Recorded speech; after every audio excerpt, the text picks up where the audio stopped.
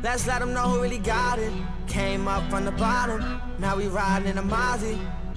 And these Margielas done burnt a hole in my pocket. See me, I'm shining. Yo, what's going on, guys? It is your boy Bugs, and guys, we can finally upload gameplay. Oh my god, do you see this beautiful gameplay? Don't worry, guys, I'm gonna have way more of this in the future. Like I said, I'm gonna save all the videos for after the playtest, so you have something to actually watch, content and all that stuff.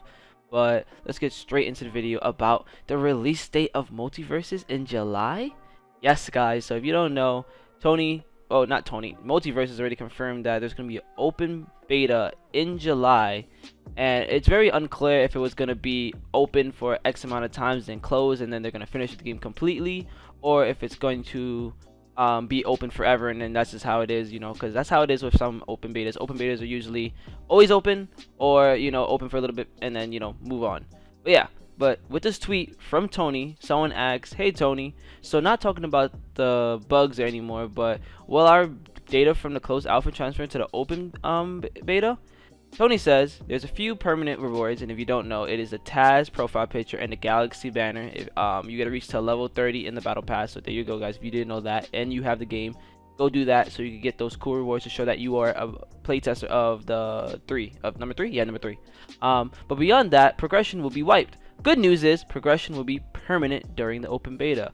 Now, guys, permanent definitely means that once the open beta drops, that is the release date of Multiversus.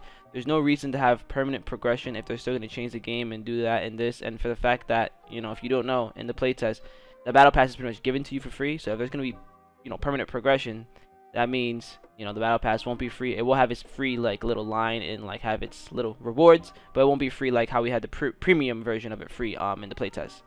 But yeah, we still don't know what exact date in July, but it is 100% confirmed that Multiversus is dropping in summertime. Great time to drop the game. And that's it for the video, guys. Leave a like if you liked the video. You know, I love y'all comments, so I better see some down there and below. And this is your first time ever watching my videos. What are you doing? I'm on the Multiversus news, update, tips and tricks. I'm about to go crazy with the content all June for y'all. And competitive scene and competitive gameplay. And I'm out, guys. Peace. Yeah, she got a man she don't really give a fuck about. Left him back home in a whole nother state. Moved to LA cause she wanna be famous. Got a 9 to 5 on the side, she a waitress, but it's getting tough, hard to find out.